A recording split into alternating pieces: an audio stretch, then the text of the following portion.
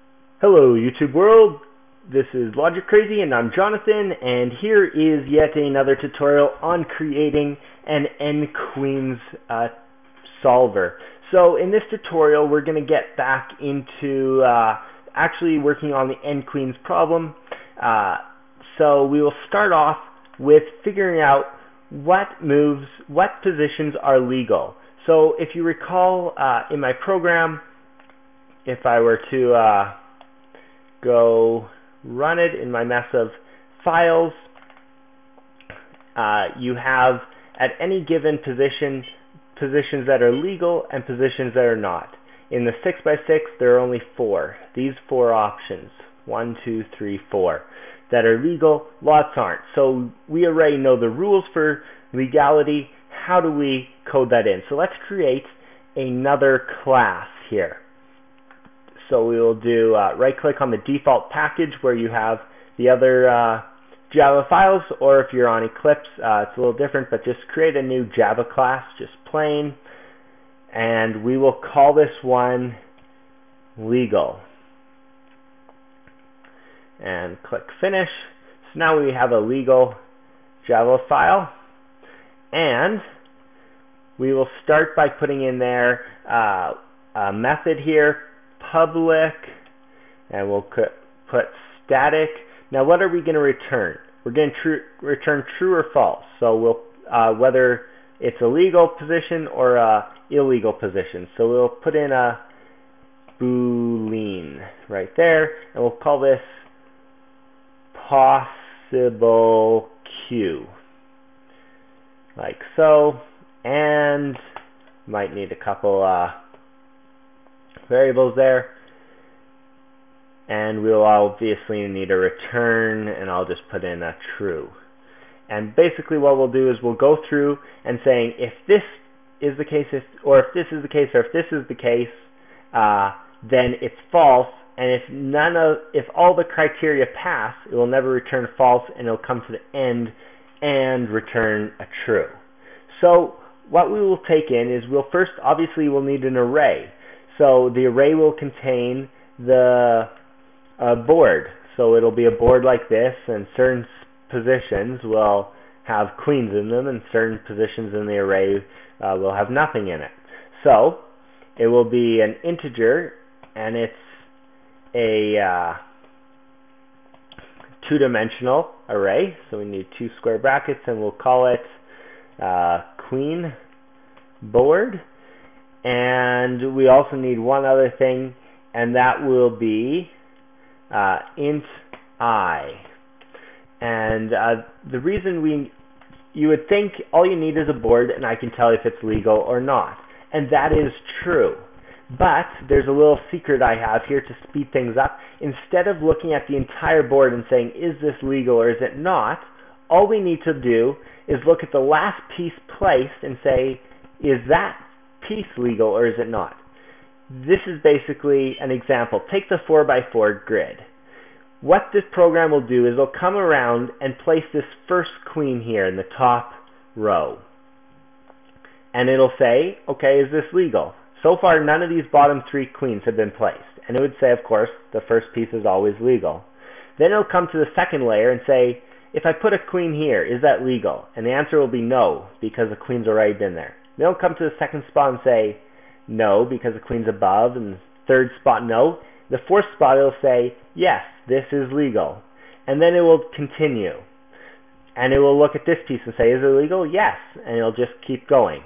No, no, yes. But it only needs to look at the last piece moved. It doesn't need to reassess, was this one legal? It only needs to check out the latest one. So that should speed it up. That way it's only looking at one queen and its associates, so that when you hit a big board like a 12, you're only looking at this piece, looking at diagonals and horizontals and verticals. So that is why I have integer I, which represents the location of the last queen placed. So here's how we're going to set this up. We're going to first create an integer r equals I divided by, and we will create a variable here. Let's see, search dot n, and we will first create, I'll explain what we're doing here in a second here. Let's create one more class quickly, and this will be called search, and this is where it will search for stuff, and we will have a static int n equals 4, and I'll put a comment here. N is the size of the board. So in a 4x4 grid, n would be 4. In a 5x5 board, n would be 5. And so expanding and contracting the size of the board. Of course, a regular chessboard is an 8x8, so n would be 8 in that case. So we will now set I divided by, that gets the row, and we will also need C to get the column, which would be I modulus search dot n. Alright, so now we have a row and column, and we only calculate that once, and then we can just use R and C later on. And we also need one other thing, int temp equals 1, and we'll be using that soon. I'll explain when we do. So, first thing we will say is a while loop. So we'll create a while. Now, how do we know? Let's first focus on which direction are we going to do. Let's do the up and leftwards. So up and left going this way, the way my mouse is going. That diagonal. So we'll have to do 4 for the diagonals and so on. So we'll say while 0 equals queen board R minus temp C minus temp. And now you should already see why I am using this temp. Basically, we'll start at a certain position and go diagonally. So again, if I open up my program, which I should never have closed in the first place, we start at this position, or this one, let's say, this bottom queen, and we go up and left. That would be temp being 1, and then we go up and left for 2, and we keep going further and further and increasing. So up and over by temp squares is basically why I say minus. And so minus, of course, goes up and over for both of them. All right. So while 0 means that while there's no queen, temp plus plus. And when a line is this short, I usually condense it and avoid my spacious notation there. So while nothing, temp up, up. And then we need to say, how do we know when this while quits if we hit a piece? So let's see. So if there's a piece at, and now it would be queen, oops, my mistake, queen board, R minus temp, C minus temp. If that, then return false. There we go. So go up as long as there's no, we don't run into a piece, and if once we quit going up, if we find a piece, then return false. Now, it will keep going up and up and up till it goes off the board, and of course that would cause an error. So we have to put this whole thing into an error catching statement, which would be a try catch statement.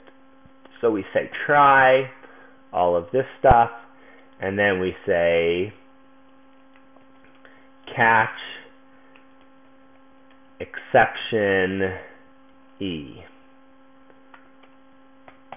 and do nothing with the error. So then we take this whole statement, put a tab in, indent it, and put it in there. There we go. So now we are just checked going up and over. So I'll just say up, comma, left. Should make sense. All right. Now we need to do another one. Let's make this one the upwards motion. So for upwards motion, it is very similar, which is why I've copied and pasted. The only thing different is it's r minus temp and the column doesn't change. Very simple, just like that. All right. Now we will again paste in the up left, except this time we'll make it up right. And how do we do up right? We do C plus temp. And always change both of them. If you only change one, you're going to run into problems. All right. Now when we do, let's do a right one. Except I will mention, just hold on a second, doing right is actually unnecessary, because think about it. If we place pieces starting the way you read, so row by row, from left to right, and from top to bottom, you actually don't need to worry about whatever is to the right of a piece. Because if I place a piece here, I know I've never checked out spots further to the right. So I actually don't need any method for right. I don't need any method for down or any angle of down. I only need the three things that could check other queens that I've previously put on. So there are only three conditions in this case that queens could actually be. The others would be useless checks and would only slow down your search time.